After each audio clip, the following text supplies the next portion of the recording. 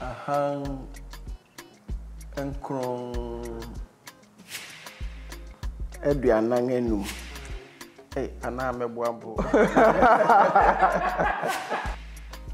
May. April. Are you refrained here? When I get home and I see this face, I'm in trouble. It's coming. It's coming. It's on this way. Hey guys, and welcome back to Destination Africa. Today we've got something really special for you guys, and that is a generational conversation. Guys, you know we're all about parenting. Today we have somebody really, really special in the house to talk all about growing up, how they feel about passing on the generational torch and ensuring that the legacy that's been started, that great foundation, will be continued. I mean, how else are we going to turn the learners of today to become the leaders of tomorrow? So today we have somebody great in the studio. He goes by the name Captain Hayford, and it's not just any old captain. This is an award-winning Captain Hayford, here with his dad to talk all about African parenting, what he's learned, what he's going to pass on, and of course for his dad to give him some advice and tell him all about his expectations. I know you guys are ready, because we are. Let's go. Adjei, Akwaba. Yeah, now. That's it. Adjei, today we're here because of you. Because you've given us this wonderful son, and he's here to continue your legacy.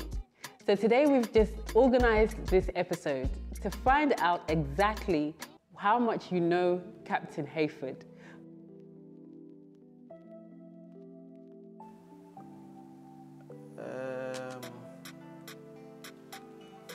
Samekaya, I'm saying I feel a pin a hang and chrome Eduanangenu. A year,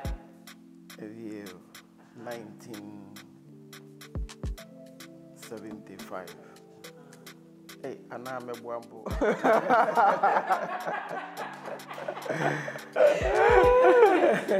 can't help me yet. It's like mommy, dating. Dating.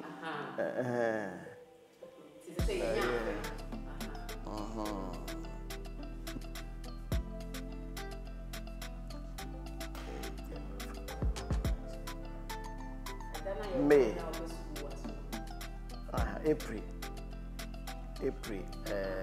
12, 1995. 75 now.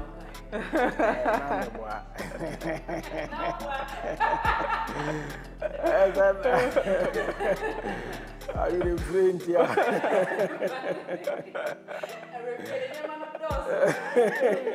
We're going to stick with April 12, 1995. 1995. Yeah. Correct? Wrong. Wrong. It's 96. Okay. Just 1 year. Just Almost. 1 year. Okay. It was really Abo Fredia, the kind of the warmer, and the kind. And where she need and your ma, to say, or Toby sad, but year for food, so.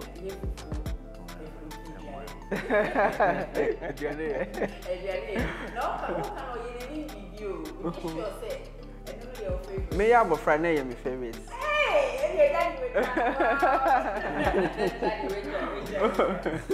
okay.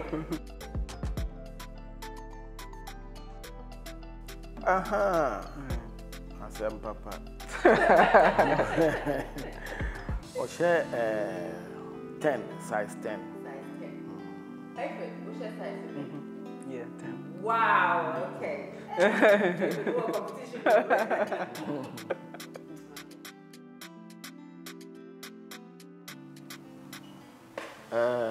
Honor they're not movies. Movie. What's the name? I know the But your favorite movie? say me you feel. Na ba ko bi ne a friend no Cooper. He's nodding his head, so that one, yeah, I can see that is on point. Cooper, so that's correct. Yeah. Back in the day. Growing up, yes. Okay. We used to rent the CDs out and make sure I bring it home and watch it. Oh, that was Rambo. Yeah. Sylvester Stallone. Yeah, back in the day. Hey. You got it.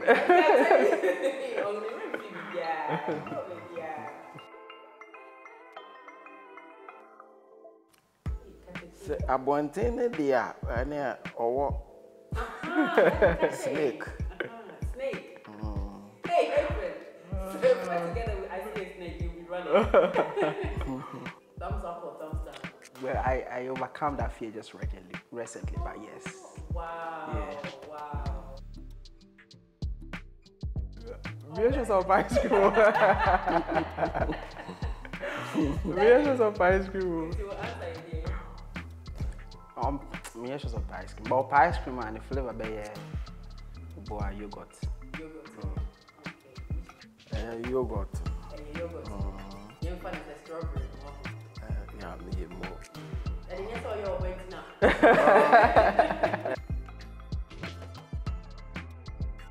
Yeah, onion was football. Yeah, football. Yeah, only football watching me. I don't doubt. Oh wow. So sticking with football. Yeah. But he was an engineer. Oh, an engineer. And then although anything there was nothing beyond that. Being an engineer. So that was everything he loved and he was passionate about. And there was nothing you can think of that. Apart from that, no, we one come once and we pray. No, the man no be 90. 90 say na ka me pese obe engineering no me buye me company na me manage me secretary. And I feel na me pese ka obe pilot.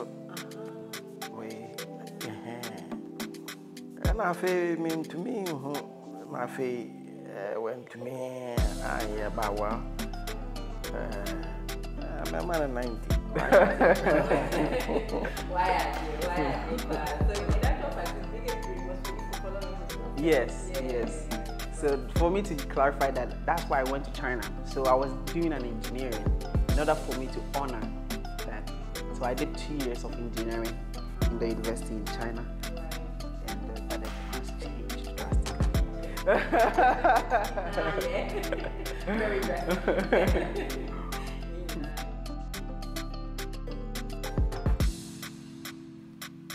Family. Family. Oh, that's Family. Yeah. I mean, our immediate. Immediate. Yeah.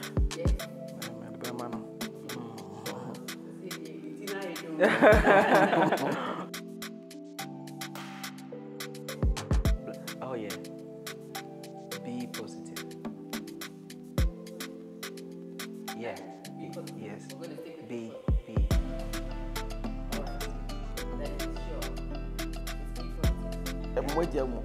Type. Actually, yeah. I don't know. Say B plus. Men say B plus.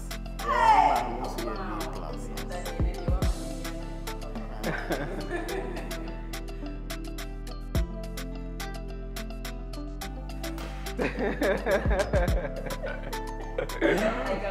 When I get home and I see this face, I'm in trouble. Now I get you. That's your whole face. No, boy. The way I was here, said. On bam. Now they must say be an baby. Now be titi. They say a monkey can win it. Oh, be titi. And for you. But two types. Two types, right? But the very sometimes they work. But I say work is basically. Second one, I'm demonstrating. Yeah. Okay. Is it which one? Which 1957. 1957.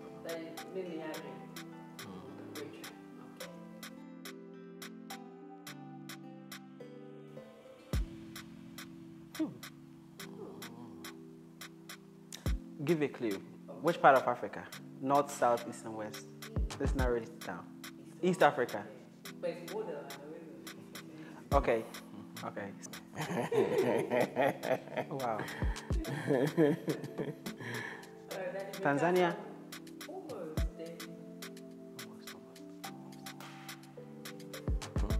It's not one of the most popular ones. Kenya. Okay, I'll give it to you. It's Djibouti. Djibouti. Oh. I know Djibouti. You know Djibouti, so I knew you kick yourself. Okay. Okay. Djibouti. Okay. Where they go me really? Where Kenya? Kenya. Capital city Nairobi. Hey, why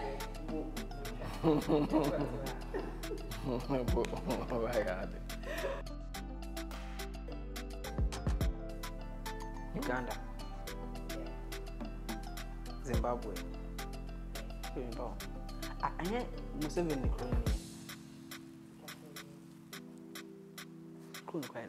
Gambia na Zambia.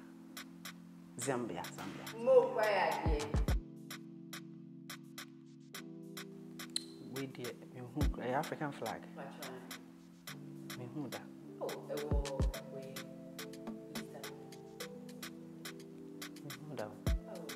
Rwanda.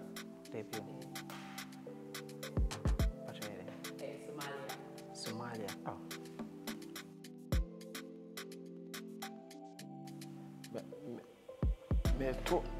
Morocco. Egypt. Algeria.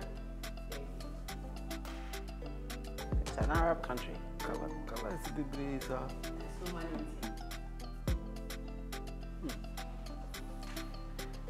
bet you know. You can do it.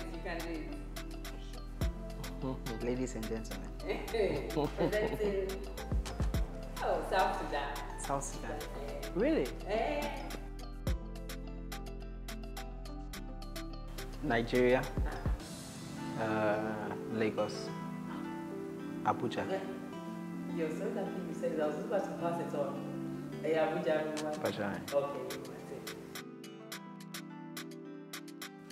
I may make sure say prayers. Briefly from God Almighty. And only blessings. Amen.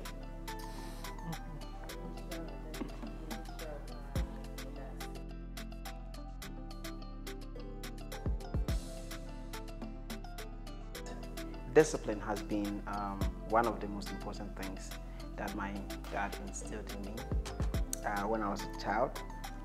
You know, he was very strict on me, you know, in a way that he wants you to, you know, do something at a specific point in time. If you want to do it, he tells you, okay, do you want to do it? If you say yes, you make sure you do it.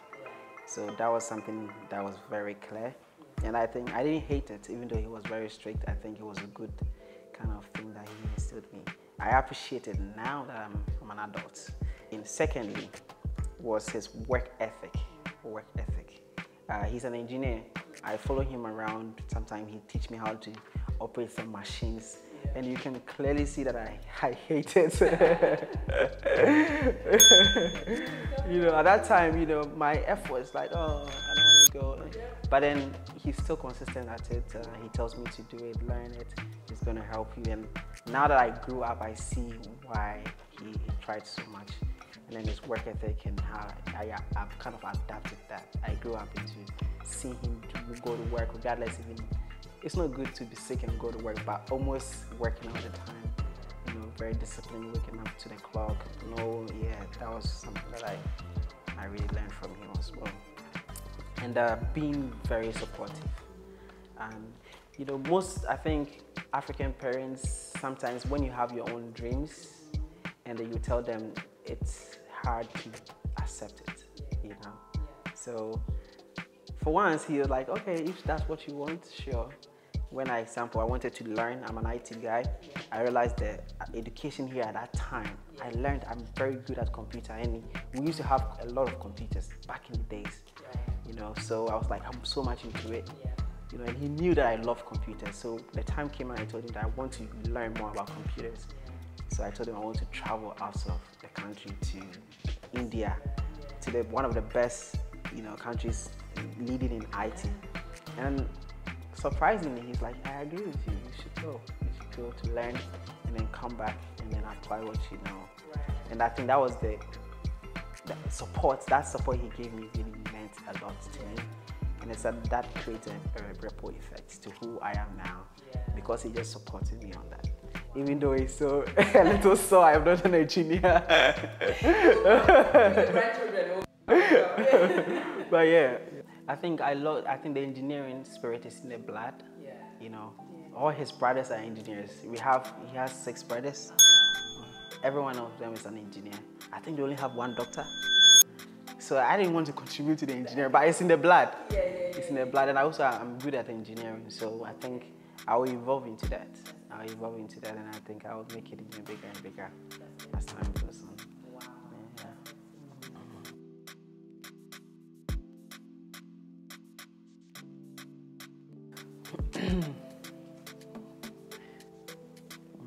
That's a very good question. Well, I believe nothing happens before its time, and I was very mindful, knowing where we came as a family, and then the trials and tribulations we've been through. So, you know, it's more or less like I know where I'm coming from, and I know what I need to do to get to where I want to get to, and it needed a lot of attention and focus. And because of that, pushed back me settling down, because there's so much that I have to do. Very busy.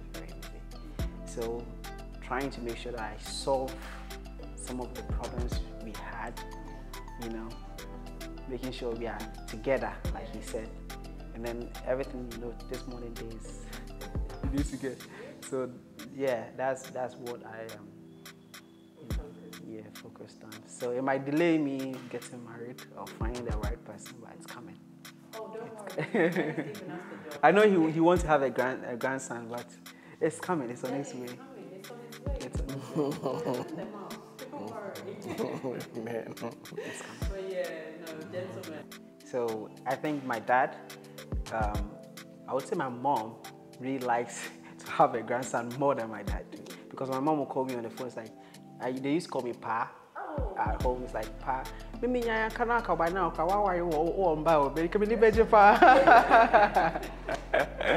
so my dad normally don't do that, but my mom, yeah. But I know he would be very happy to have a grandson, isn't it? I want to. It's coming. It's coming. It's on its way.